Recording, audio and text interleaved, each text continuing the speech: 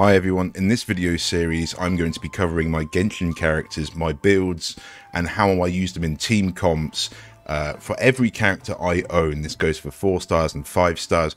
Currently I own all the 4 stars that are available in Genshin, and so I feel this is a great time to go over how I've built them. If this series helps you, please leave a like, and I'm sure if you want to find any other characters that may pique your interest, please take a look on my channel, and thank you very much for watching. Okie dokie, in this video I wanted to demonstrate Thoma.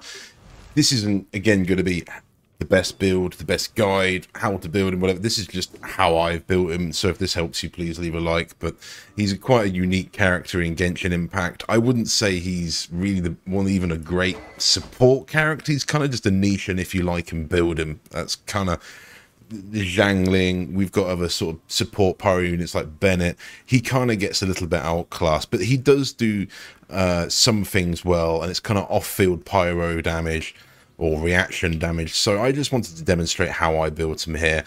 You can build him a number of different ways. I actually just had a look on some guides, and this isn't actually really that close to how anyone else has built him, but this is just spare stuff I've had on my account and what I did. So I was typically a Yanfei main, and I ended up getting a load of HP pieces from when I eventually farmed this Crimson Witch domain, and that's kind of an end game thing. If you've got them very much at the beginning of the game, this domain's very, very difficult. You'd be better off possibly going for something like a Noblesse set, I think has been recommended. Sometimes say like a 2-piece Noblesse, a 2-piece say Crimson Witch here with the pyro damage might be a good sort of sacrifice.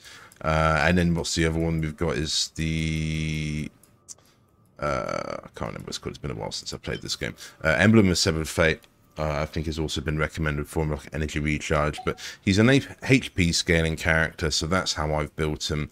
You'll see here none of my artifacts are max level, so we've got some nice rolls actually on his flower there. But again, it's only level 12. And you could argue I should rank that up more. He's a support for me, so I've only really got his flower at 17. These will come up as I have spare resources, but being a support character, I've never really overly invested. The Sands, we've got another HP piece. Got a very high defense down it. It's not too good, but whatever. Got a HP piece again for his main piece. That's got a lovely 29% crit damage on it, actually. That's quite nice there.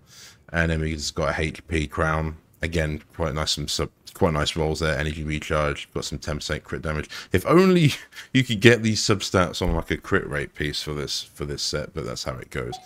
The weapons, as we just saw, I've been using the Katane. I think again you can use kind of anything like the Vivonius Lance. Even this Star Glitter is like a stat stick. I imagine would be quite good. If you've got a spare Dragon's Bane, I think that's meant to be one of his best weapons. I did see someone say Raiden's weapon, but God, I don't know who we're doing that. Details, there's nothing to be got. 24% crit rate, 100% crit damage. Bit of energy recharge. Could say probably do with a bit more energy recharge than that. Now, with these Inazuma weapons that you can make yourself, they're a little bit controversial. And it's kind of the issue that he has with his kit as well, but it's fine. I'm kind of used to it. But you'll usually use your skill, and then you'll use your ultimate.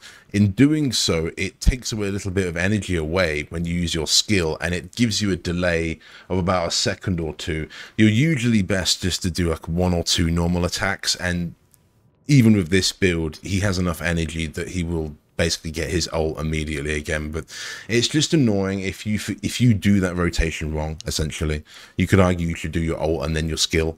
But when I've used like Sayu and other characters like that had their own Inazuma sword for a little while, I just didn't really like this style of, if you do use your skill before your ultimate and you want your ultimate as well, you kind of have to wait a few seconds for that energy to pop up again, and then you have your ultimate again. It's a little bit annoying, but it is what it is. Constellations, C0, we haven't got any constellations. It'd be nice, actually. I'm surprised. I went a long time and not actually getting the character, but the team I'm going to show is pretty much the only team I have him in. We've got 366 on the talents, nothing too special there. And the team I'm going to use, we're going to do some mobs after this, but I want to do this boss for Wanderer anyway, and I thought, well, I'm going to probably use not this exact team, but this team should be okay here. And if not, well, there'll be a cut. No, we'll be somewhere else, but it should be fine. But this is the team I called it Kuho Shigari. I believe that means backflip in Japanese. I just literally Googled all that, and I just assumed, because basically every character here is doing a backflip one way or another. Kaching also fits this bill of doing a backflip. I believe there might be another character as well. I have messed this team around. You can take out Heiser, you can put a Yaka. I have tried a bit of Wander, it's not so good. Fortunately, this is actually also one of the weird... This is kind of the team I built for Heizo and Yoimiya and kind of Kuki. They're all kind of so niche that I had a really big think one day, and I played a round of teams, and this was just a team that was really fun. Might not be meta, but this is one of my main pyro teams that if I do use in the game now, Heizo is not properly built, etc. But you'll see how this is, and again with like these demonstrations, I won't try and lean into Thoma too much. I'll just use them as I use them, because if I try and demonstrate the character too much or focus on the character too much, you won't really get an idea. You know, it gives a false impression. But I'll try and basically use him as I do here. We've already got his ult ready and waiting. I haven't done this boss in a long time, but it should be pretty straightforward. It's mainly a Yoimiya. So like there, we did our skill and he lost his ultimate for a bit. We can come back, use it. And then I have a choice of either going in with Heizo or Yoimiya. I'm going to go with Yoimiya. You can argue we're not even with the pyro distance. And we need our Kuki going. All these reactions.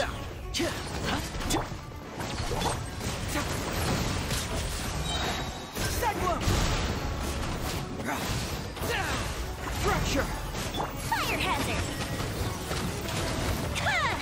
Don't get too close. Dissipate. A festive reprise. Yes, I do it there.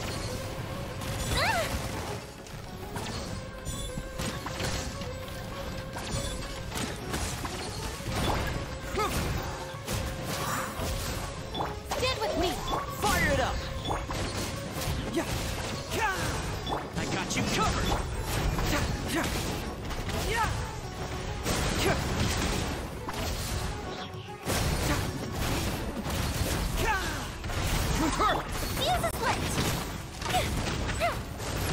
Heizo's a lot of fun. I didn't actually build him until after I got Wanderer, just because he was on the kind of the back list, but... Out of my way! Don't get too close! Get moving!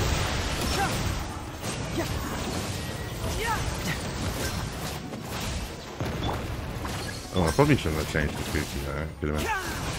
Yeah, she didn't like that. I can understand this is kind of premium Yoimiya, but I think from what I've seen, there's other teams that are suitable. This isn't a team I use a lot. I'm gonna have to shoot him down.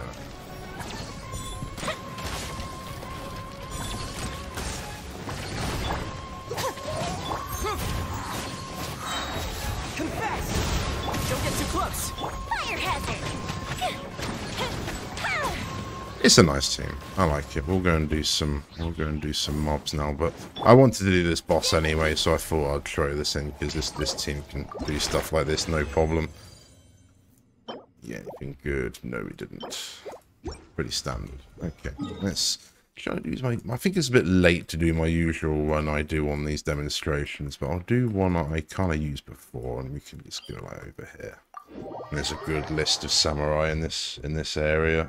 I'll just demonstrate it on. And I could give some different team comps, but if I thought about it, but I don't use them in that. So this whole series has just been like what I use and how I've built them, what works for me, not necessarily the meta. Got some samurai over here. Let's get down to business. Check this out. And if you like Heizo or have Heizo and haven't had them built, and you have some of these characters, who could you change with Yoimiya? I'm not too sure. Possibly Bennett or someone like that. But I kind of like this team because it's like kind of similar to some of my other teams. How I built my Yoimiya. She's kind of a support / sub DPS. She's not really a DPS, even though she can be. It's just not how I built her. let's focus on this guy. You can see I should really show my Heizo build. That will be in a different video.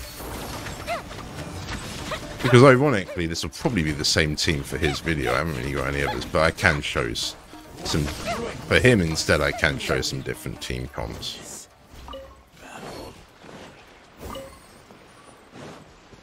Touch the song.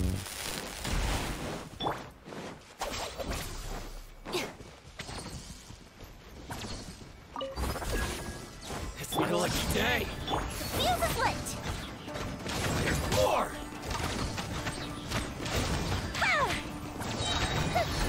Goes Bishop down. Our bond is strong. Very... My Kuki's got an EM build, so any sort of contact with either of them is going to be generating a reaction, which is pretty powerful. Right, we'll clear these two mobs down here, and I'll call it there. So again, if this helped you, please leave a like. Helps the old channel out. Check this out. Fire hazard. Now, some of my other support videos follow this. It's going to be kind of similar to this, because these aren't characters that I've heavily focused on, but it's just how I use them, as I said. So we've actually got his ult.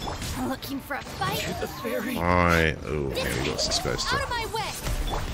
I quite actually like using his ult buffs with Heizo here. I think this is kind of the best, probably one of the best reactions for him, just for kind of what just showed there. You've got swirls, you've got Electro from Kuki, and you've got the Pyro from Thoma coming out, so it lets Heizo really just go to town. And this build isn't even great for him. It's a failed Wanderers set. I've farmed that domain a lot for Wanderer, and I've had no good pieces. There we go. So this is a better showcase of what this team's about right here. And then Heizo's a little bit down. So just finish off and clean up with Yoimir here. Very, very easy. As I say, this is. I only have a few teams to say Yoimir. This is my only Thoma team I use. If you've got these units, try it out. I don't know who you could replace Yoimir with. One of your favourites, I would suggest. I mean, you could probably put something like a Yaku into it.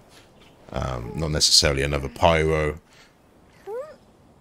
I mean, gosh, even thinking someone like Lisa might even work if she's built. So, anyway, thank you very much for watching, and I shall see you in the next video. Bye.